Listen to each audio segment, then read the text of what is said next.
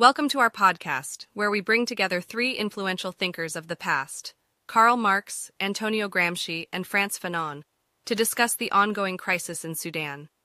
As we know, the outbreak of heavy fighting in Sudan has caused dismay all over the world, but it was no surprise to the population of the Northeast African military dictatorship. Indeed, the Sudanese crisis is a classic example of the contradictions of capitalism, where the interests of the ruling class clash with those of the working class.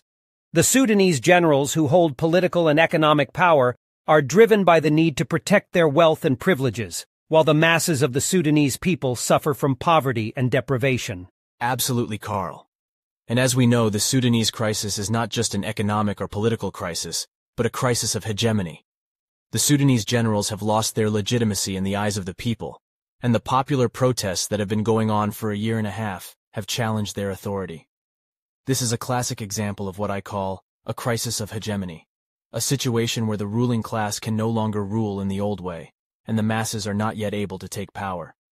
And let's not forget the role of imperialism in the Sudanese crisis.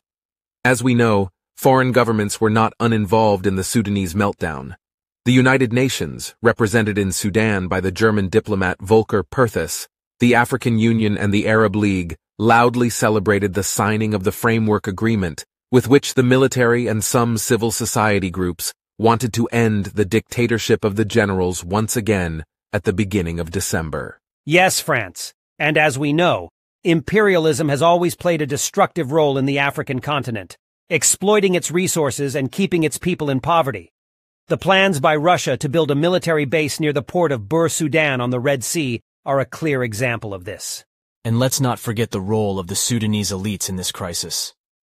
The wealthy Sudanese, who owes their wealth to illegal gold deals, among other things, slipped several $100 million into the central bank in order to avoid a meltdown of the Sudanese pound.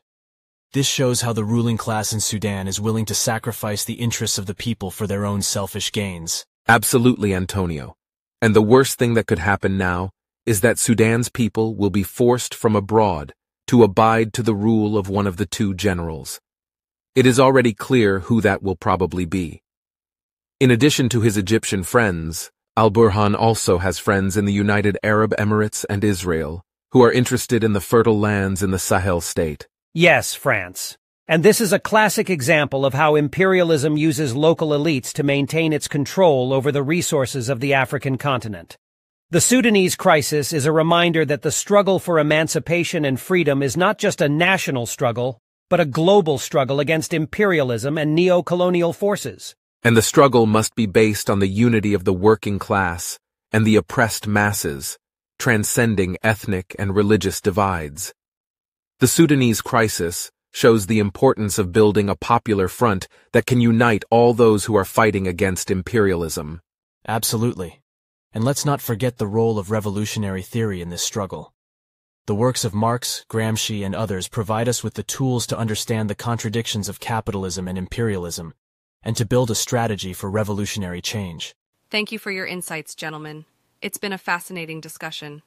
In conclusion, the Sudanese crisis is a reminder of the urgent need to build a movement that can challenge the power of the ruling class and fight for a better world.